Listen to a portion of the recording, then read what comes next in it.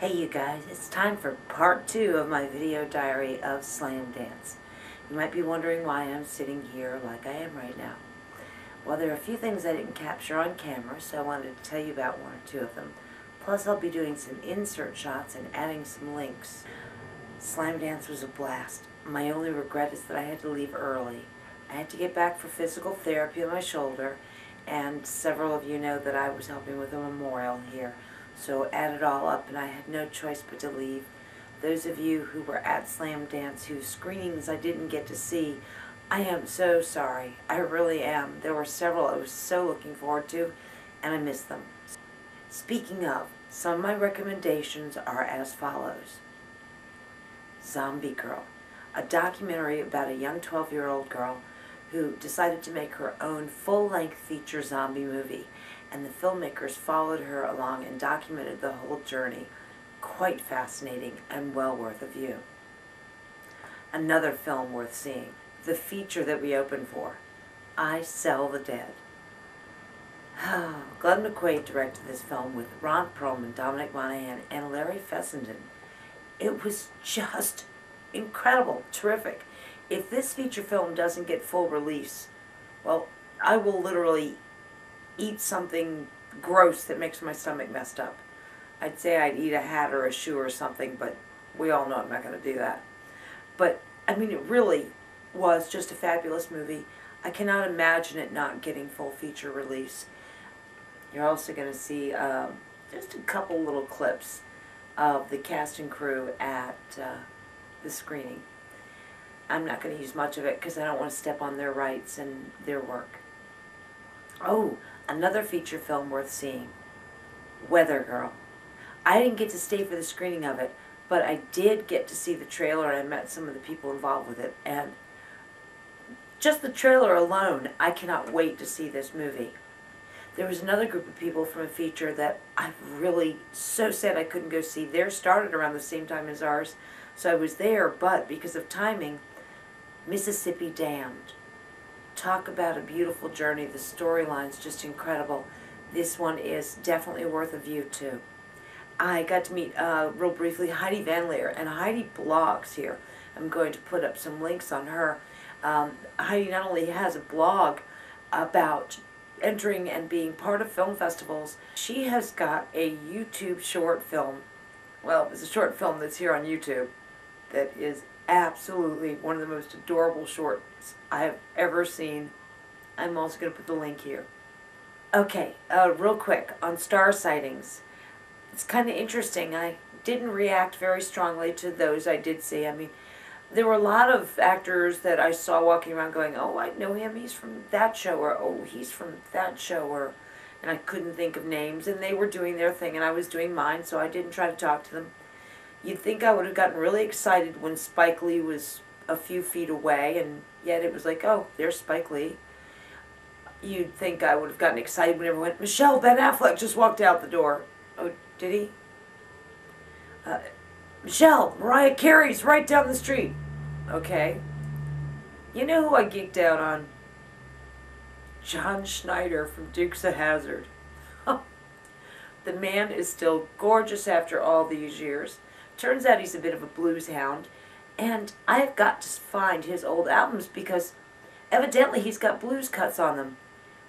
I'm just fascinated by that. Also, I really loved the fact that I did get to talk to Dominic Monaghan after our films were done, because our short film opened up for his feature. So A Little Mouth to Feed played before I Sell the Dead. And he did a great job in his role. I wanted to talk to Larry Fessenden too, but I didn't get a chance. But Dominic, just one of the nicest young men. And although I love his work, I'd never thought about him, you know, in that way. And standing there looking at him eye to eye, I have to admit, he's a little hottie, isn't he?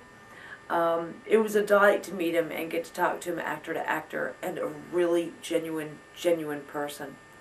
If I have not already said it, and I sure did, I Sell the Dead, a feature film worth getting full release. All right, folks, I'm going to try to edit this down so it's not too much, and on with more of my video diary of Slamdance Part 2. You're going to meet some cast, some crew, and some more Slamdance staff, including a few that have come to Cucaloris here in Wellington.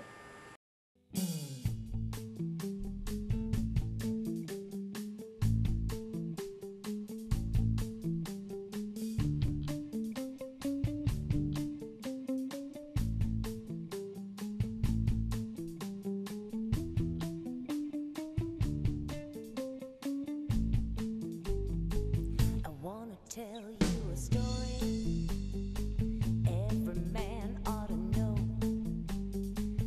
If you want a little loving, you gotta start real slow. The only thing I need now is flashes going off to, you know. Well, I got a flash. Maybe I can do it in post. Yeah. This is the line for our movie, guys. You go ahead. No, you're up there.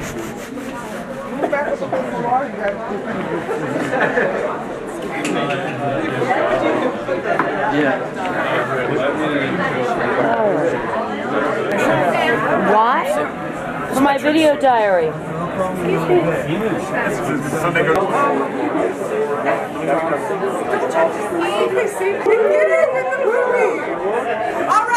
Alright, I have the conch. Y'all just drop it. We're beginning now. So with that, welcome to Slamdance.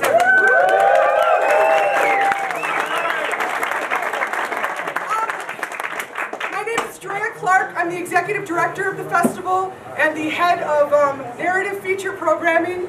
What do I do again? And I'm thrilled to have you all here.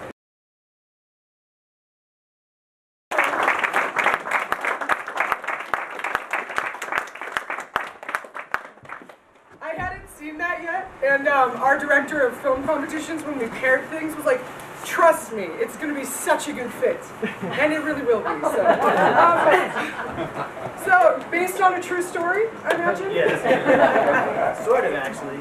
You know, you write these things and then maybe sometime later you kind of realize like what dark corner they came from. And my grandmother spoiled the hell out of me. And she used to actually say, I love you so much it's sinful. So I think maybe I'm the little demon baby. And it's sort of based on a true story. Did you know when you came up with the short, that you were hoping to expand it eventually? No, the producers and I, who are here, Barry Green, who for some reason is wearing a white jumpsuit tonight, and we're moderators on a forum called DVX User, and we host a film contest every 4 months, and they have themes, usually genre themes. We do have one like drama or love or sort of humanistic contest, but the rest of them are zombie, Halloween. This one was for All Hallows Fest, so we were just sort of suiting up to, you know, sort of for our lodge competition or whatever. And we actually shot 2 films at the same time. That was a very intricate story question, and you had the answer. I'm impressed. Any last questions? Thank you so much. Just very quickly, can Michelle, can you stand up? Oh, she's here. That's right.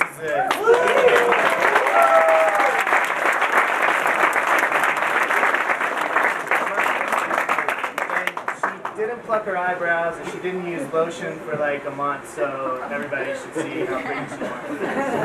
Very generous of you. Thank you so much. Another UPMS Drink of Water Larry Festival.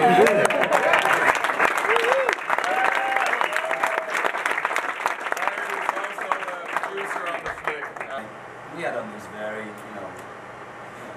thin costumes, and the vampire was wearing, a night dress essentially.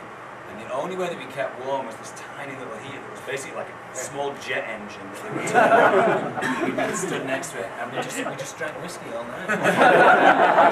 It was the whiskey. It was the only way that we stayed But warm. you really learn about, who's an honorable man, because it's amazing. Like, here was the vampire, and she'd be like, oh, and it was like, come on, honey, stay away! I need that warmth! We're at the Salt Lake Airport heading back to North Carolina. I'm tired. The festival's still going on.